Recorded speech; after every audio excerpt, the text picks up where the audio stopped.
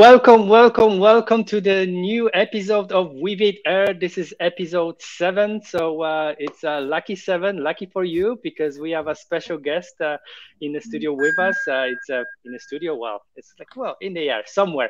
We have Veronica from the Weaviate Cloud Services team, which is amazing.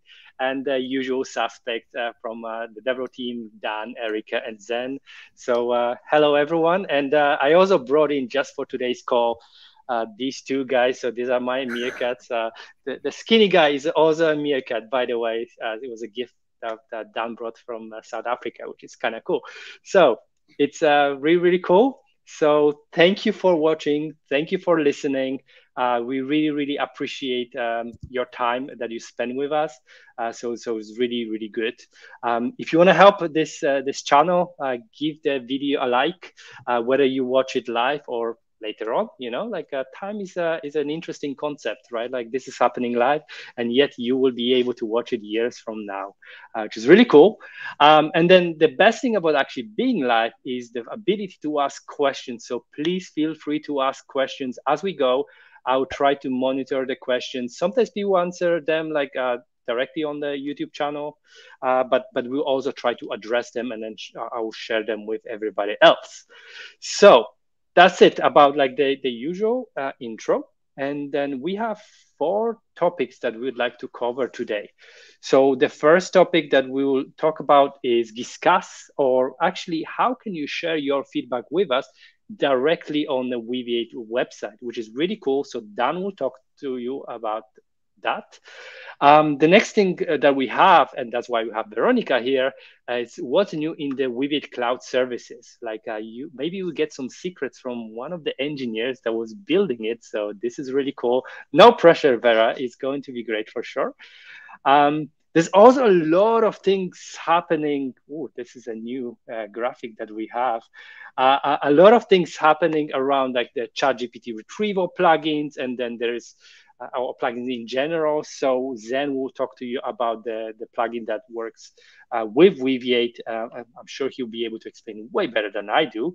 And then finally, last but not least, there's been so much excitement around AutoGPT, and then actually you can use AutoGPT with Weaviate, and Erica is going to cover that for us. And of course, we'll all have a nice chat about it, and then have some questions. So feel free to drop questions. And also as a second thing, like just drop us a message just for warm up. Say, hey, where are you watching from? Or is this the first episode that you're watching? Is this like a second or a third?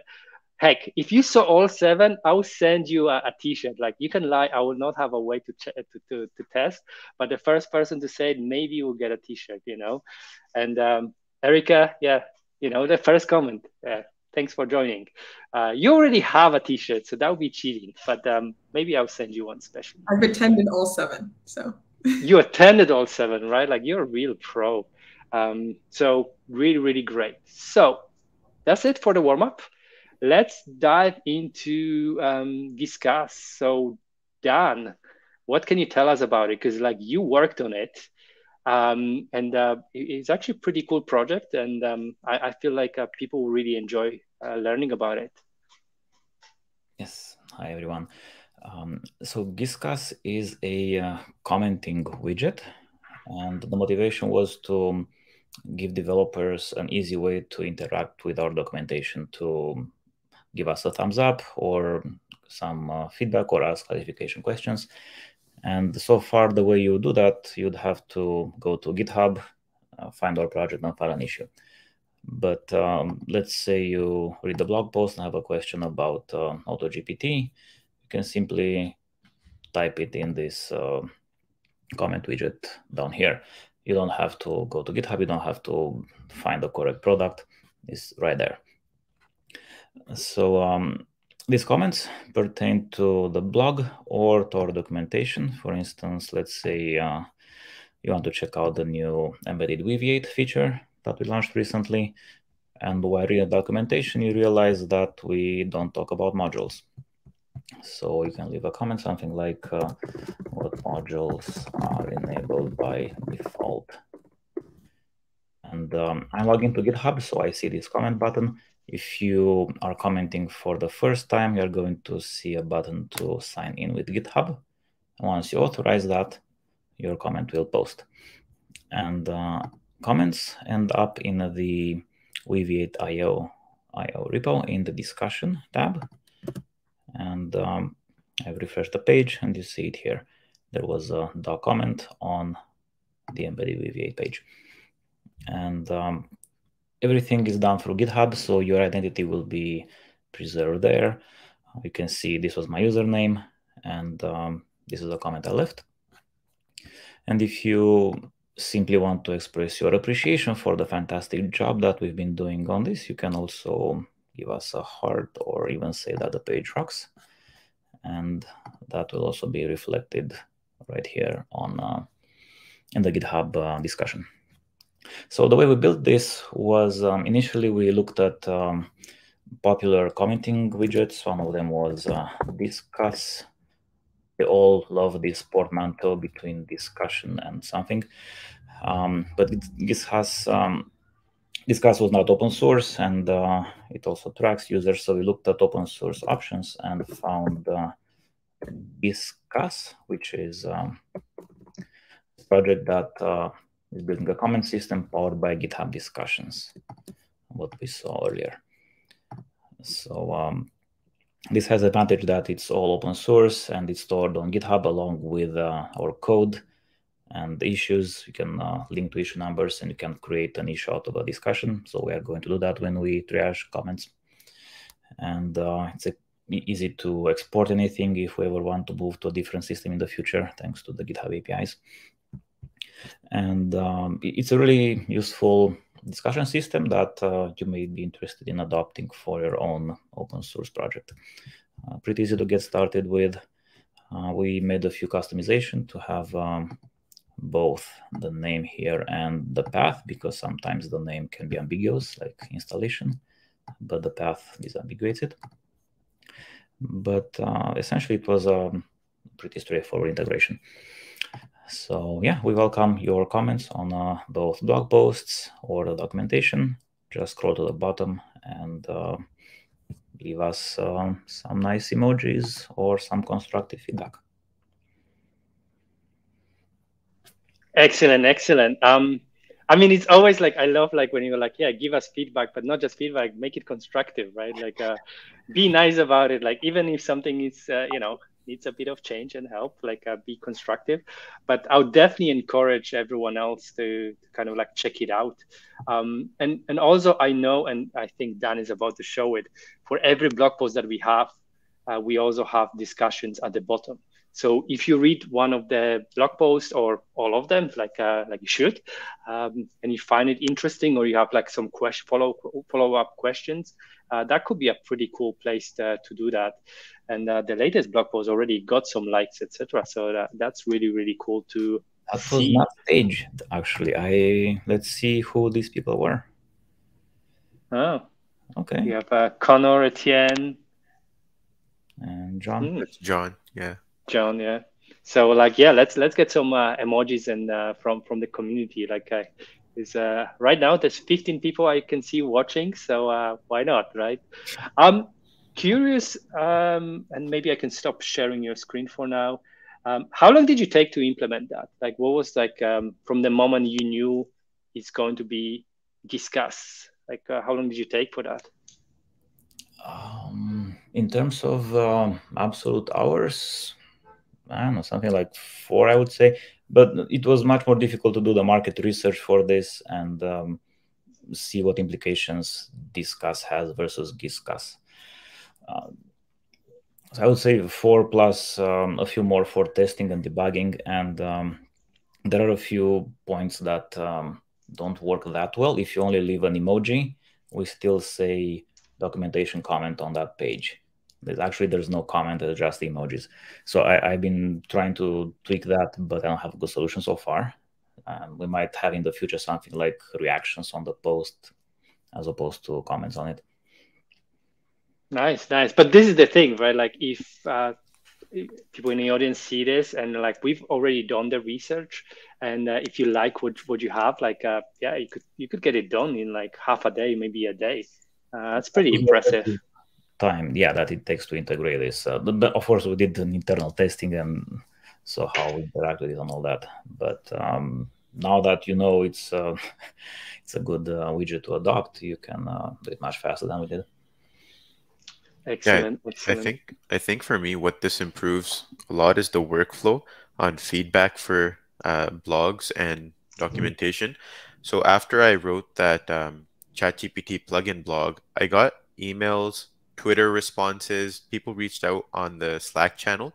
So there's like 1,000 different channels that you can ask questions, but the most relevant one now would just be Giscus because I would be following that and we can have a conversation there. You can, of course, email me and reach out to me through whatever channel, but this would be, I would be watching out for questions there. So my response rate would be very high on Giscus. So now we have like one central channel for questions, feedback, everything related to a blog post.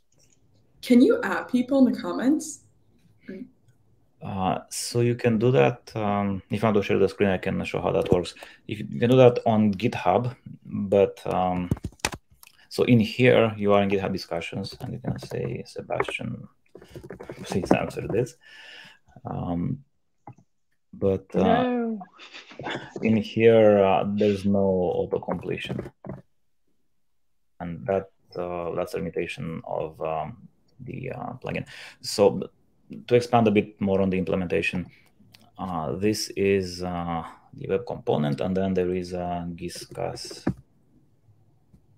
React component that we used, and that made it easier to implement once we found out about it. And the bulk of the work, so I didn't include this in the 4 hours, the bulk was to actually go through each page of our site and make sure the footer had a reference to this widget, because we have different types of blog posts and different footers. Some of them are call to action, hey, use Weaviate. Others are stay in touch. Depends on the context. So it's not impossible that most of the work would be actually to just place the widget in your footer if that's not a uniform piece of content. Nice, nice. Cool. No questions. So now it's a shout out time. So you know how at the beginning I asked our audience like where people are watching from, and so we have Brent from Canada, Ottawa. So Zen, maybe not too far off, although Canada is so huge that it's probably far enough. Then you have Deep. We have Deep from London. We have Sila from Netherlands. Zen, you already hand waving. And then we have Virenda from Indiana, USA. And then we have Marco from Milan. So welcome everyone to Weaviate Air. We are super happy to have you here. And hopefully just this shout out alone was enough. Hey, and we have someone from Lisbon, Portugal, Otman. FYI, Portugal is one of my favorite countries in Europe. So like definitely excited to see somebody from Lisbon, and any excuse to go there, by the way, it's a good thing for me. So maybe I should go and meet Otman. That would be cool. I'm trying to hide the banner, but it's not hiding. Maybe it's just not showing for me. There you go. There's a delay.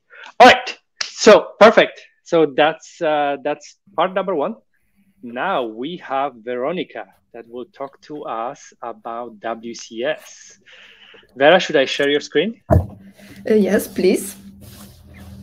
All right. So. All right. So I'm already logged in. This is our new WCS. We launched it around 3 weeks ago. So what I prepared for you today is the sandbox, which is the free sandbox. It's a free cluster, and you have 14 days to use that. And you can see here some details like URL, the Weaviate version, information about API keys and expiration date, etc., etc. The next two are about the paid clusters with the standard plan. So one which I prepared for you is the one with the lower Weaviate version. About that in a second, or maybe we will go through it right now because we need a couple of minutes to wait for the update. So here, let's say that the Weaviate deployed cool new features and I really would like to use them. So we prepared the solution that it's just one click now, and you have to provide the cluster name and just click confirm. What is happening now? We have here the notification that it's starting, and here you go. You cannot delete the cluster because it's in a progression state or query it because this is the version without the high availability. And after a couple of minutes, you will see that the Weaviate version is the newest one. And while we are talking about that, the newest version is 1.18.3, and it enables some cool features for our users. About that in a second. Hey, so Vera, this is we can amazing. Wait. This is actually amazing because like sometimes like especially when we have like a new release of Weaviate, right? And I always kind of go like yeah, like but I really want to straight up like start using this. And then sometimes in the past I would just go like, hey, I'll create a new version and then migrate my data over. But now I could just click the button, wait for a few minutes, and then I can start using whatever is latest and greatest. So this is amazing. I didn't know we could do that. Exactly. Just like that, one click and you are there. So the magic is happening. Underneath, we are already 50%. So that's why we are slowly move to the next topic in the meantime, which is the API keys management. So lots of users, they were requesting that it would be really great if we have some API keys to have access to the cluster. Of course, this is a great idea because based on this example, I can tell you that this is the sandbox, so the free cluster. And during the creation, so let's go maybe just to create a cluster. So I picked the free sandbox, and this is the authentication is enabled by default, which is always great to have one. So let's go back because I wanted just to show you that we have such option. Oh, and we have to take a pause because like you can see, the Weaviate version update is already done. It was quicker than I thought. So that's nice. Wow, that was so easy. Yeah, so easy and fast. I thought that I have more time. So we have already here the newest version, and we can just use our cluster and query it and fit with new cool data. So once we go to the sandbox, which is the API keys management, we can see that I enabled the authentication during the when I was clicking on a form. And by clicking on a key, I see, oh, okay, I can see I have my API keys. I have the admin key. I can see the example header, which I can copy and use that. For example, I would like to share my cluster with you, Sebastian, but I don't want to give you my credentials to WCS. So now you can query the cluster because I will share with you the URL of the cluster and the API key. And we will go there in 2 minutes because there is more about API keys.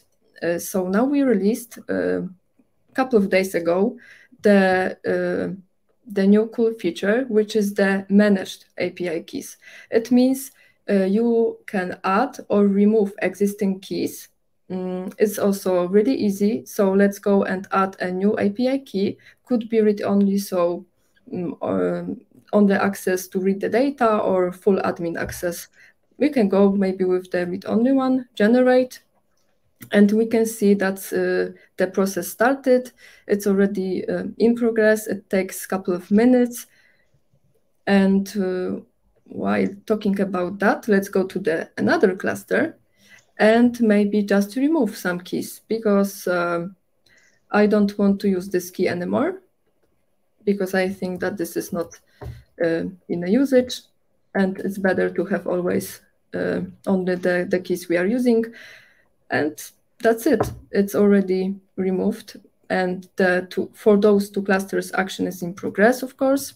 It takes a couple of minutes again, but you can do it on your own. You don't have to ask anyone. You don't have to find anything. This is just a click, and it's easy, and I think it's really fast and will be helpful for our users.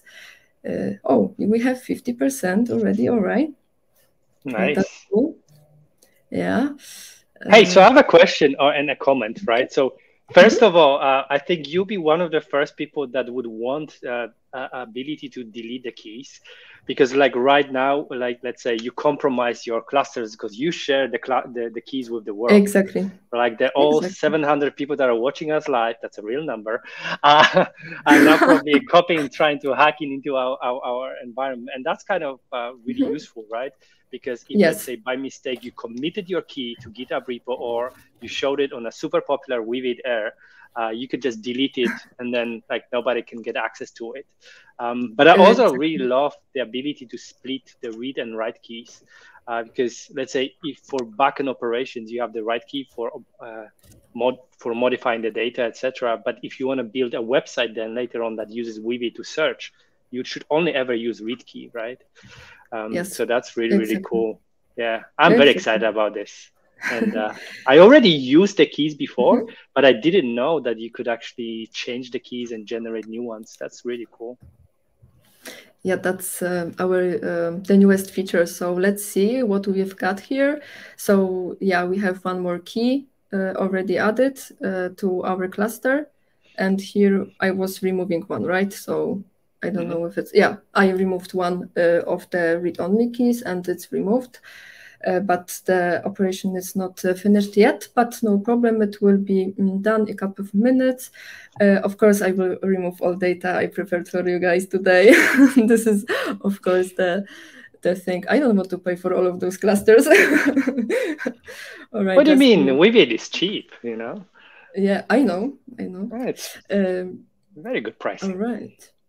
So one more thing, maybe let's, because I know that we have lots of users that they have already clusters which are deployed, not by us, but they are somewhere in a cool place. So you can add this cluster here in the external cluster section and just query it in a query module. So as a test, let's type data set, for example, cluster, and I have prepared, of course, something for you. So the URL, save, and doing that, we can go to the query module. And as a logged in user, I can see all clusters, so the managed clusters and the sandboxes, and I can easily query them. So this is the one I prepared with data. Yeah, exactly. Yeah, okay, so the query cannot be empty, of course.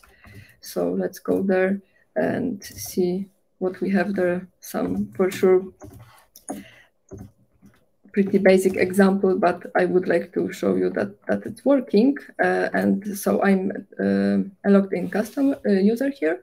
So we can see that, yeah, okay, I can access the data, everything is fine. But in a case we were discussing before, so what in a case that I would like to, someone would like to see the data, but not change the data, of course.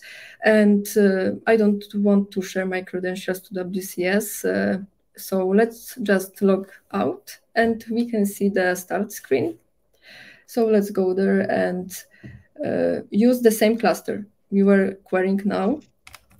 So I'm pretending I'm the different person, the new team member. So I have to paste the cluster URL and Sebastian, of course, name, urban cluster, and click connect. We are in a query module. So here in the beginning, we didn't support the external cluster querying, but now we are. So you have two options because you can be logged in and just query your cluster, or you can do the thing we were discussing before. So now we can see we are unauthorized, right? Because I'm logged out and I didn't use the authorization header. So now let's go and just add it. And this is the same cluster I was using when I was logged in. So we need the key authorization. Now let's paste the read-only key, API key, which is like that. Click again, and like you can see again, I have an access to the cluster and I can query. This is so amazing. Erica was actually clapping. She was so excited about it. This is so awesome. Wow. Yeah. So that would be it from my side, what I wanted to show you today. And thank you. Perfect. This is a great presentation. Anybody else have questions before I ask some more? Maybe from the audience as well, but in here. I don't have a question, but I was talking to so there was someone new to Weaviate who was interested in this, and all I did was send them a link to WCS, and the next email I had with them was, how do I upload documents to my Weaviate cluster? Like, the whole process is so seamless and straightforward that I didn't have multiple interactions. Oh, this is not working. How do I do this? It was literally send them a link, and then they want to see how they can upload documents to it from that point on. So this is great. Nice, nice. And we have a nice comment from Brent. Thank you, Brent. Yeah. Vera, if you are on the free tier, can you also update your instance? Even though, I mean, I guess, like if you're creating a cluster around the same time that there's a release? No. For now, we don't have a feature for Sandbox to be updated. But when there is a plan to have one, we'll have one. But as I know, now there is no plans for that, and sandboxes are now only valid for 14 days. So maybe that's the reason as well. Yeah. So yeah. There shouldn't be too many version changes, right, in those 14 days. I don't know. Etienne's on here. Yeah, Etienne might have a different idea, but yeah, sure, it could be useful. And then also, since our CTO is here, he's dropped the comment. Yeah, it's actually, he's so right. Just a few months ago, it was a bunch of mockups. Like, we had like the old WCS, but the new one, it's so great to see then. And I agree with Etienne. Amazing demo, Vera. I know you were a bit nervous before, but like, hey, yeah, no reasons to be nervous whatsoever. You did great. Thank you. Questions? Anyone else? Also, sorry, Dan, you go. I had another question about the free tier, like you, Erica. The read-only API key, that's only available for the, it's not available for the free tier, right? Yes, it is. There is one key available. I think this is the admin one, but we cannot change it or delete or add a new one for now. For the free cluster, let's just take a look. Yeah, you have just the one default one during the creation process. Right, there's no read-only key there. Yes. Well, you should upgrade. Anybody who wants a read-only key, that's a good reason. If there is a need, there will be read-only key. Another way is like share your feedback with us, right? And tell us. So that would definitely work. Just before I give the floor to Erica, we have another comment. Very impressive from Brad. Thanks, Brad. Thank you. Keep the comments coming, everyone. That's great. Also, there will be a tutorial and blog post on authorization. So Vera touched on it, and she showed all the cool new capabilities. But next week, we'll be releasing something that can also further help the community users. Yeah, and about that, maybe we can already say that the feature about the updating cluster is pretty neat, because with the version 1.18.3, you can use the OpenAI API key in the query module. So because Weaviate accepts that. So I think that it's really great information for our users. Nice. Very cool. I have another question from the community, but I'm not sure if that's like for us to handle. Maybe something, I mean, does anyone know here? Or maybe something Etienne could help with? Do we know, is there a plan to download models like with the self-hosted Docker, or Okay, it's for instance to get clip. Don't think that's part of what we are supposed to do with WCS, right? Yeah. Maybe we should go pray to the mighty Etienne who's watching the session. Maybe you can respond on the comments because I don't think any of us know the answer to that. Right. Question from Brad: is the cloud service running on AWS? All right. So our service is running on Google Cloud, but if we are talking about clusters, it's coming soon. So you can deploy then your cluster in the WCS or in AWS, I'm sorry, or Google Cloud, or maybe in the future, for sure in the future, Azure Cloud. And based on that, there will be more and more configuration that the user gets really the cluster he or she needs. Perfect. And I also know, like, in between like a self-hosted and like using WCS, we also have like the hybrid model. So if you have like your own like a set of private VPN around clusters, and then you want Weaviate connect with Weaviate cloud services, we can offer that. So we can help with establishing it. And then do the whole like hosting within your own environment. So that's like also like it could be very useful for like government organizations maybe, where you go like, hey, this has to exist on our clouds, and then you can't go anywhere else. So that's definitely an option. Yeah. And to your response, this cloud service will be an easy sell for me now. Well, we are glad we converted you, Brad. Thank you. Perfect. Any final comments before we move on to Zen? All right, no comments. So thank you, Vera. And there may be some questions later. We could always come back to you. But now let's talk business with Zen. Zen, what do you have for us? Yeah, so maybe I can, so I'll show this a little bit later, but what I wanted to talk about was the ChatGPT retrieval plugin.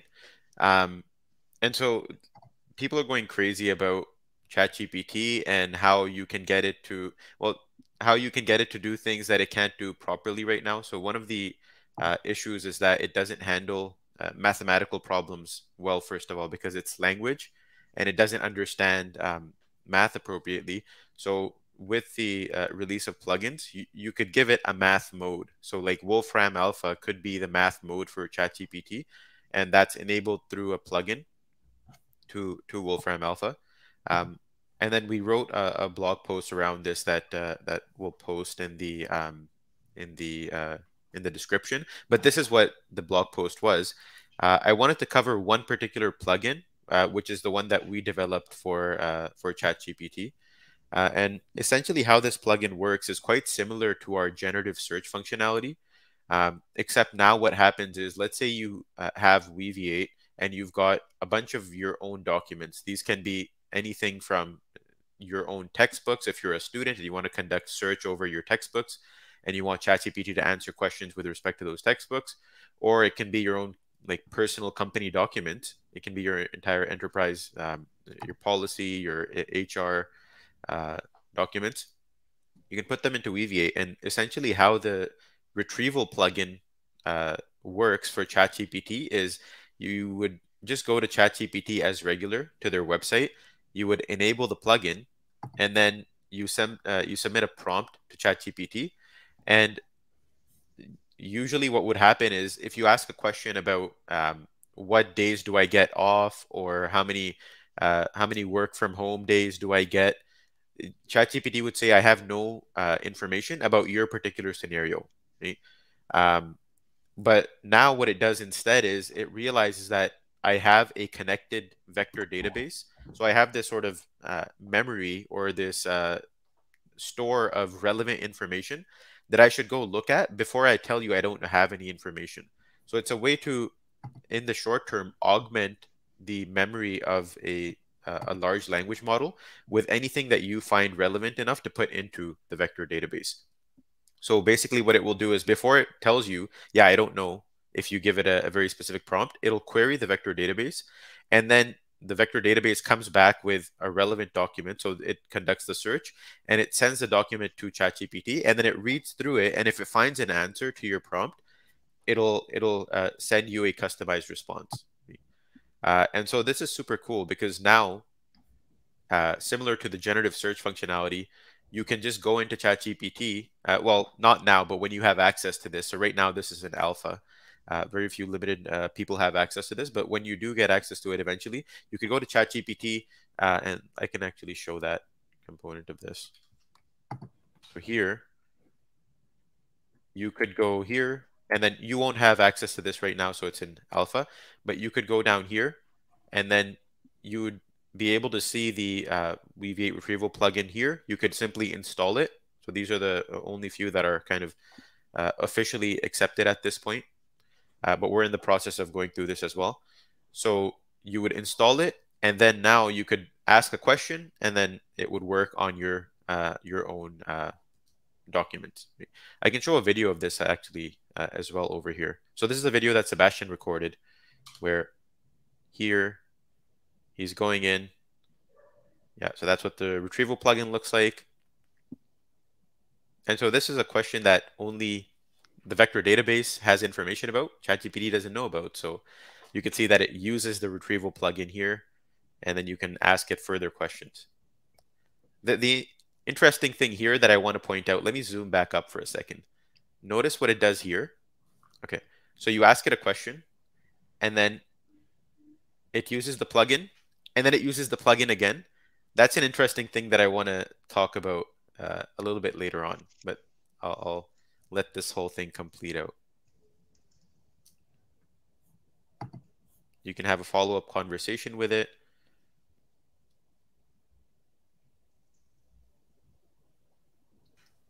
So when we created this video, ChatGPT could query Weaviate to get information that it thought was relevant to answering a question.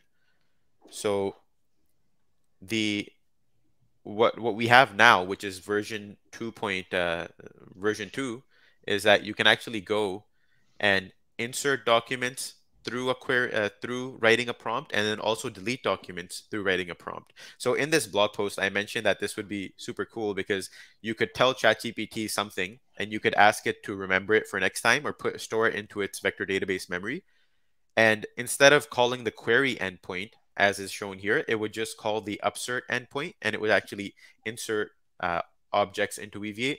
You can also call the delete endpoint by telling it to forget something, forget a particular document, or forget that you told it a particular detail, and that would call the delete endpoint, and it would remove objects from Weaviate. So you're basically upserting, querying, deleting things just by talking to ChatGPT, which is pretty scary, but it's also super cool as well. That's really cool for the example that you gave of like company policy documents. It's like, what if it changes? Yeah. You kind of need to update that. And that's cool that you could just do that within the plugin. Yeah, you don't even have to go to Weaviate to do that. You don't have to like call a particular endpoint. You can ask ChatGPT to call the endpoint for you. Digging further into that question, the super interesting thing with ChatGPT and plugins is that you would think that you tell it how to call the query endpoint or how to query the vector database, but that's not actually true. When you create the plugin, which if anybody's interested, you can actually see the code for the Weaviate retrieval plugin over here.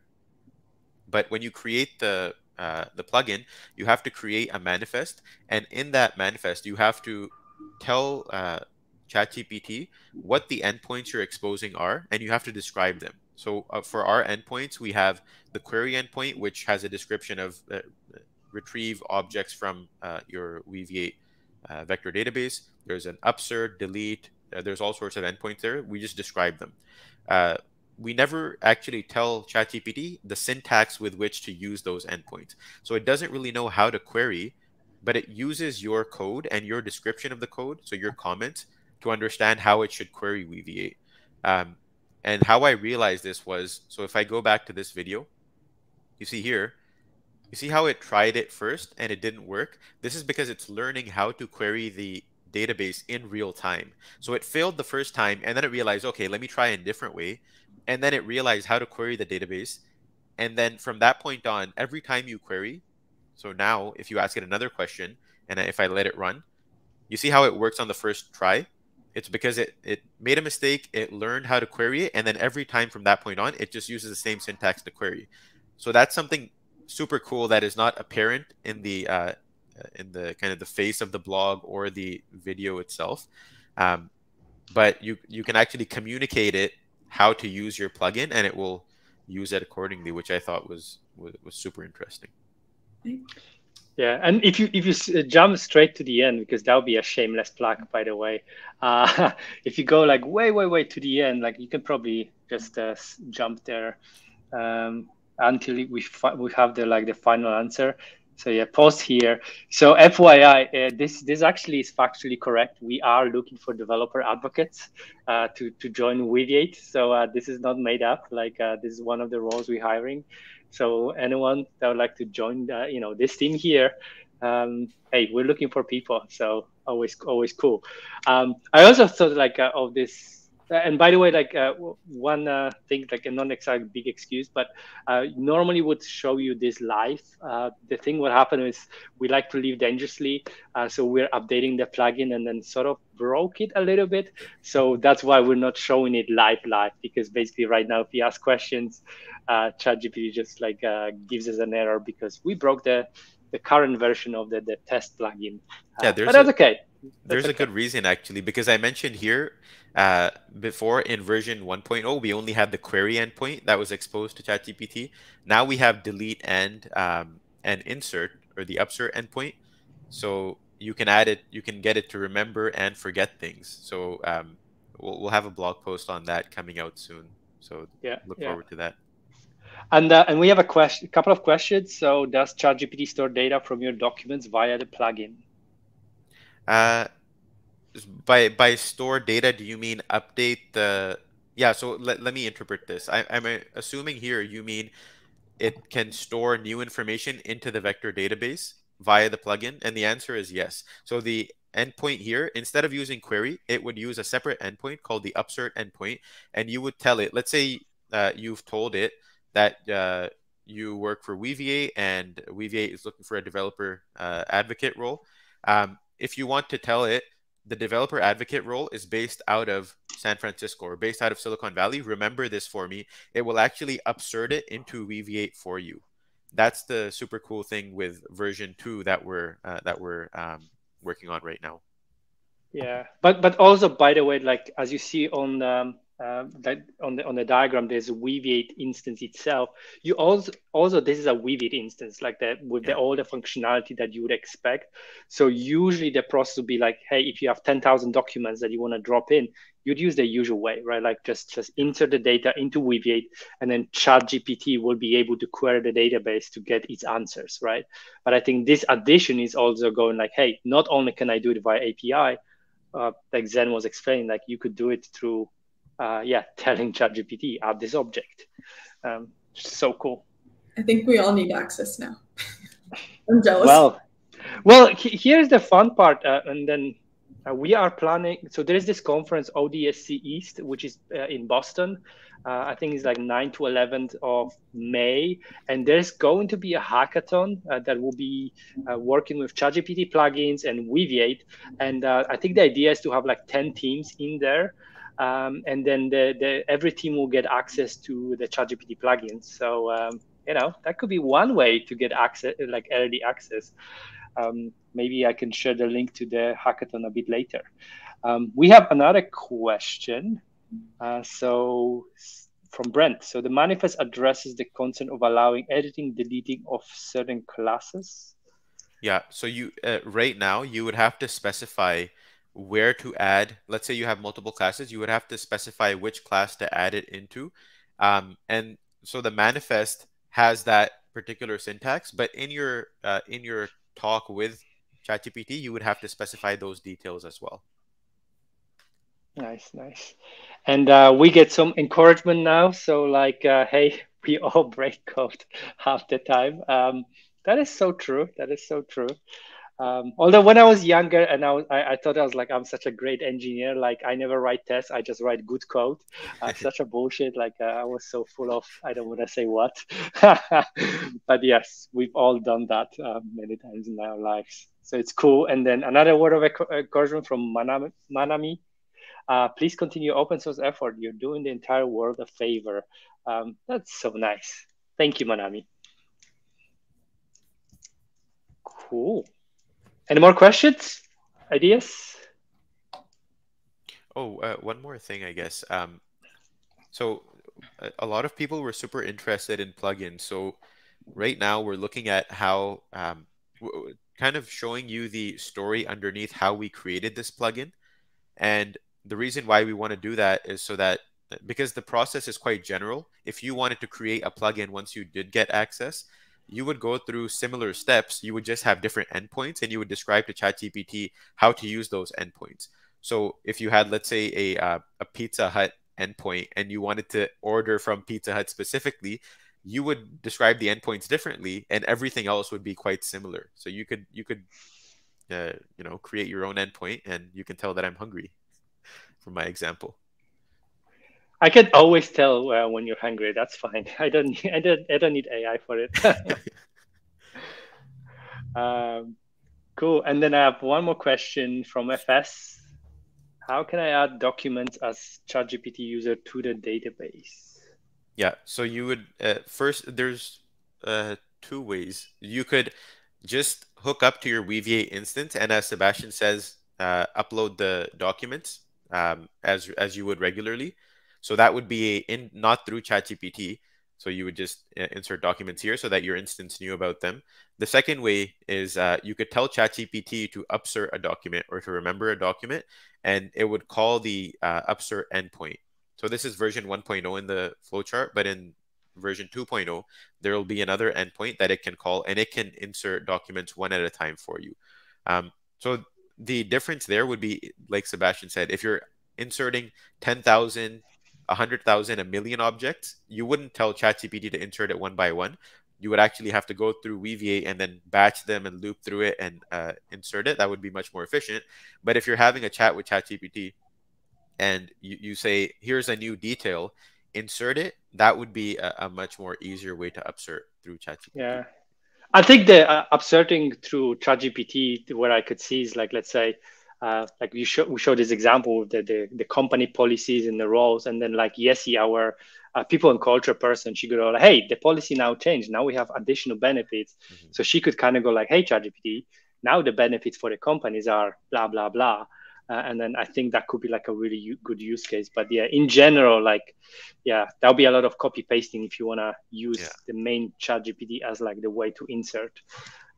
Not to say expensive, because also I think that every interaction, there's some sort of clicks and tokens that are involved. So for efficiency, I would say like of like uploading loads of documents, just go straight to Weaviate. We like the database is so efficient at it and really good at it. Like that's probably the best way in.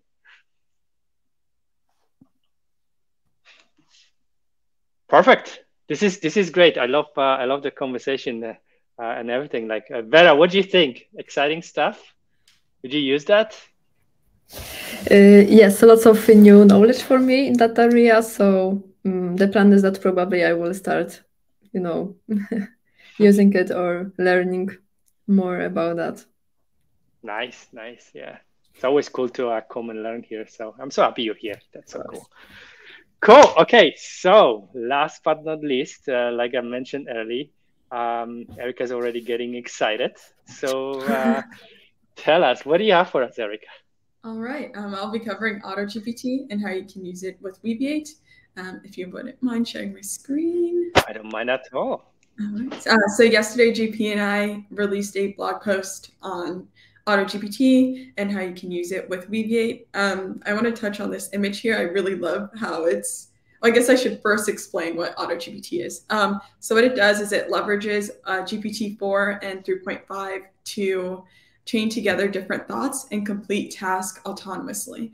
So in this figure, don't know if you can see my mouse. Yeah. We have 3 people and they look like they're kind of like debating something, right? And then they have like these different workflows. So that's kind of what AutoGPT is. It's like you give it a task and now it's going to kind of create subtasks in order to complete that objective. And it kind of just like works within itself to do this, which is very cool. So what makes this different from ChatGPT is that with ChatGPT, you have to prompt it, right? So you are querying or chatting with ChatGPT like one by one, and then you're refining the prompts. So prompt engineering is a thing that has emerged from this. But with AutoGPT, like I said, you just give it a task like order me pizza. And it's like, okay, I need to find like local pizza stores nearby, figure out like what I've ordered in the past to see if I like cheese or pepperoni. And then it's going to, I guess it has a knowledge of my address and it's going to place the order and deliver it. So that's a really cool thing.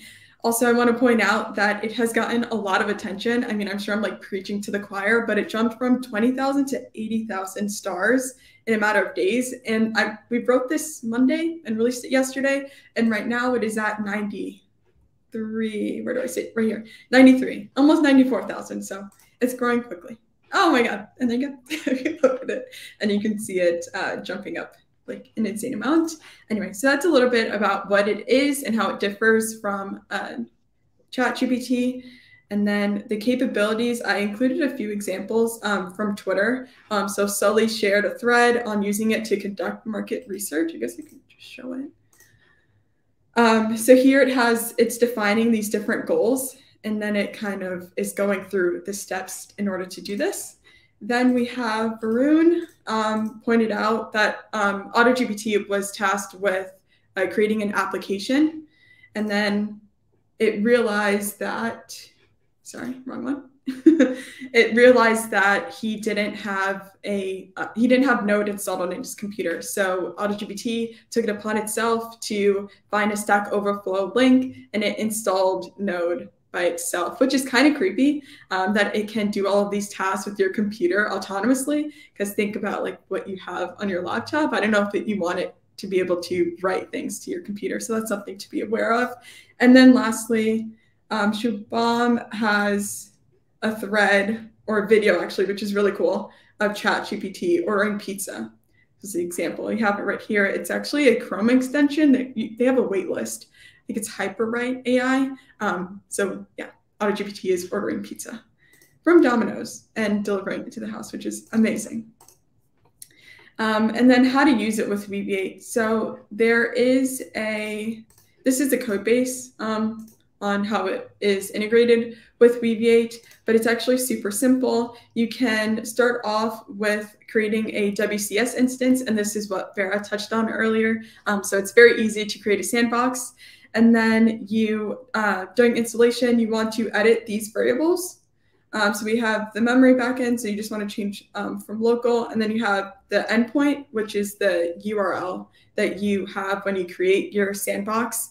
And then the protocol, and then also the API key, which Vera also touched on. So thanks for doing that, Vera. And then, or you can also run it within a Docker container.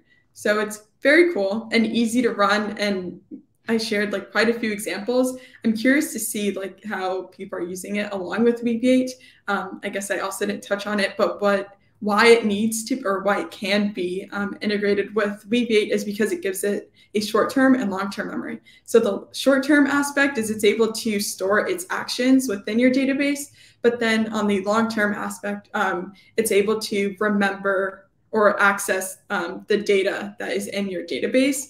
So like one example, I think I gave somewhere in here very quickly, is if you have a customer base in Boston and you want to create and you want AutoGPT to create an ad from it, it's important. Like in Boston, we love Dunkin' Donuts. So maybe you want to like task AutoGPT with framing your ad around Dunkin' Donuts, or like the Boston Marathon was 2 days ago. So it just has that like long-term memory of what's in your database, and then also it's able to store its actions, so you're not calling the API multiple times. And then lastly, which is very important, is to proceed with caution. because it has access to your OpenAI API key, and you don't want it to run up the cost. So maybe kind of set a limit on there before playing with this. And then also, like I mentioned earlier, it can install things on your laptop. So maybe just be careful of that and keep a close eye on what it's doing. And again, the GitHub repo is in the description, I believe. So you can check it out. And then if you want to see where it is, where Weaviate is, go to the AutoGPT, and then you click on memory. And here we have Weaviate, the best one. So yeah, and that's all. Of course it's the best one, of course. I love it. I love how you whispered it. That was so funny. Like nobody here doubts that. That's for sure. No. Nice. This is excellent. But there's been also, like, I've been reading like that it's not always like super rosy, because like sometimes also like the AutoGPT may get things wrong, right? Or like do you know much about that? Well, when we talked about it yesterday, you were kind of laughing that sometimes it will just find a reason to not complete the task. So it will just go in a loop. So that's why it's important to watch it, to see what's happening, to see if it's making any progress. And maybe that's when you kind of refine the prompts, a little bit of prompt engineering in that aspect. Yeah. It sounds like sometimes, AutoGPT is like this, like super eager PhD student. Like it's always super eager to learn more and then dig deeper and deeper, and never gets to that like, hey, now it's time to write my thesis, or dissertation. It's like, no, I need to do more research. 5 years later, it's like, hey, where is the thesis? I was like, no, I'm doing research. I was like, I only wanted a pizza. All I wanted was It is so funny. That's so funny. And Connor says it's awesome. I agree. Excellent. Questions, thoughts? Anyone? AutoGPT seems kind of like I was having trouble understanding the difference between AutoGPT and the idea behind ChatGPT plugins. It just while you were talking, it kind of came to me that AutoGPT is kind of like a jailbreak version of plugins, no? Because right now people don't have access to plugins, but people can develop their own Chrome extensions that are essentially what plugins would be, and you could give ChatGPT, through the use of APIs, access to those plugins, to the ability to write to your computer, the ability to access your browser, which is what there's a browser plugin. There's a vector database plugin. All of these exist as plugins, but people have found a way to get around that, and AutoGPT does that same thing. Yeah, I think that some difference. Sorry, Erica. It could be with the plugins. You often develop them with purpose, right? So you could have a plugin that's like, hey, a plugin that orders pizza, or more seriously, like, hey, plugin that orders a hotel and a flight for me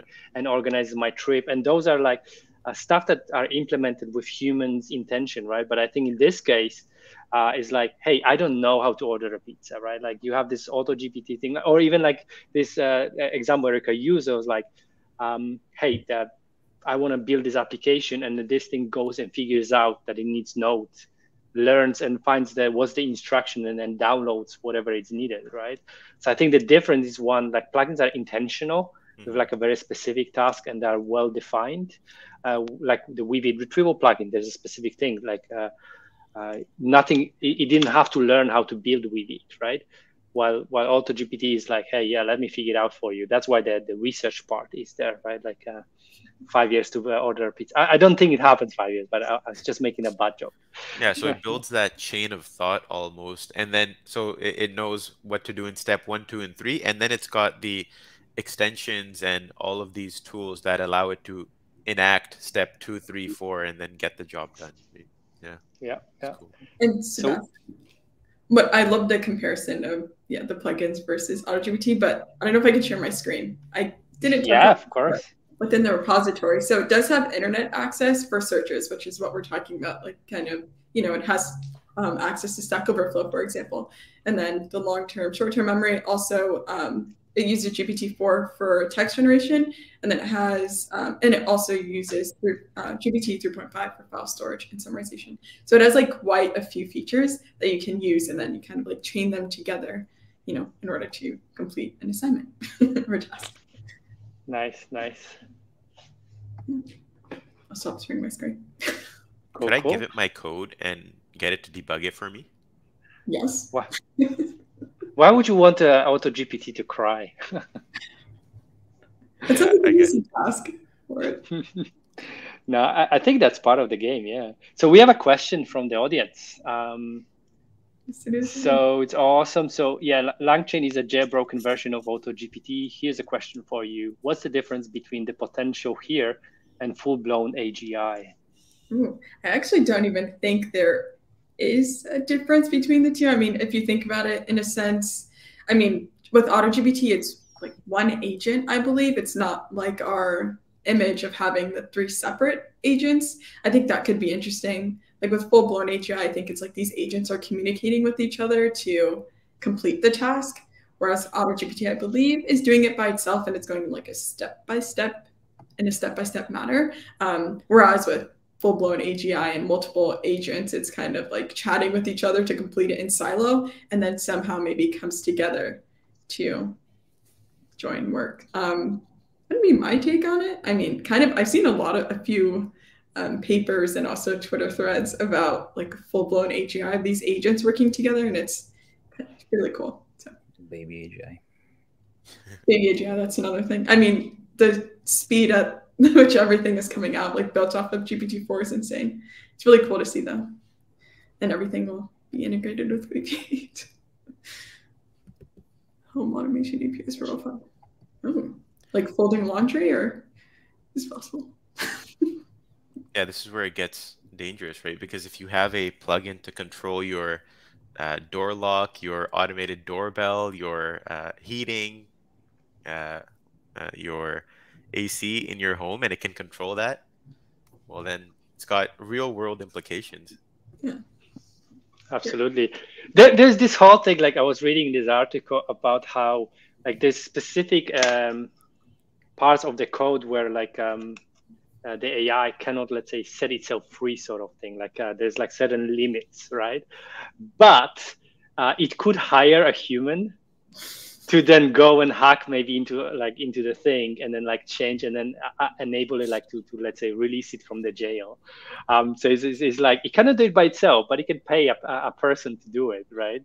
So that could be kind of scary. Like what if like I don't know, Elon Musk had like his own, because he's got like a ton of money. I'm using it as an example, and then he kind of gave access to the account. And like suddenly goes like, hey, let me share 50% of your Tesla stock, and then pay somebody crazy amount of money to set me free. That would be kind of cool. So yeah, that's the scary thing, where like it's not an AI that is like, oh, giving you answers and everything. It will actually do something in the real world. It's very far-fetched what I said, but it's possible. I also saw this talk recently. There was a paper, not a paper, but like just a bunch of experiments that were released by Microsoft called Sparks of AGI. And then one of the writers had a 50-minute talk on this on YouTube. If you just Google Sparks of AGI, you'll find that talk. It's got about like 500,000 views on it now. But one thing he said was quite interesting, because a lot of people say that it's just a statistical model and it's trying to understand, it's a language model. It's trying to understand co-occurrence of words and how the co-occurrences co-occur. But one thing he said, which kind of struck with me, was don't underestimate the trillion dimensional embedding space. If you've got trillions and trillions of vectors, then why can't it build a world model? Why can't it learn all of these things? Which is super cool. One of the things, I guess my take on this would be, right now, it is still just a language model. So it doesn't have a good understanding. So if you ask a human to solve a math problem, they're not going to take that math problem as a language problem. They're going to use their math mode. They're going to turn on their algebra mode and solve that problem. Whereas ChatGPT only has a mathematical model at this point. Like GPT-4 is a language model. It doesn't have other modalities of reasoning. So they added visual search, so now it's got this concept of seeing images and creating images. But I still think that a full-blown AGI needs to have all of these different senses or modalities. So like, I don't know, I guess a full-blown AGI would be able to examine something through computer vision, and then maybe it can even smell something. Like all of these different sensory modules that humans have, a full-blown AGI would need to have some sort of digital equivalent of those. And then that's when things would start to get really scary. That's when you have a home robot. Yeah. The argument against that is people argue that like humans just had language and then they developed all of these other understanding, like mathematical understanding from language. So it's possible that a large language model could develop all of this just through its language understanding. So that's one argument as well. But I think it would just be easier to tell it that in this case, use the language mode. In this case, use the math mode. In this case, use your physics mode. And that would be kind of a more progress towards full-blown AGI. There was an experiment of planting ChatGPT into a robot, and it was programmed with GPT-4 and a sarcastic humor personality. So the developer would give it commands like go in a square, and the robot would say, okay, fine, if that's what makes you happy. But when things got scary is that the developer asked the robot to go fetch me a beer, and the robot says, I don't think I can do that, but let me impress you with something else. So it disobeyed the command. And that can turn more dangerous in the future. My question, do you have to pay for those sarcastic tokens that it's using? Because it's not useful. That would suck. And something else scary is that OpenAI ran a red team test on whether ChatGPT could hire a human, and it succeeded. It claimed it was a visually impaired user needing help to solve a captcha or something like that. So AI hired a human on one of these marketplaces like Fiverr.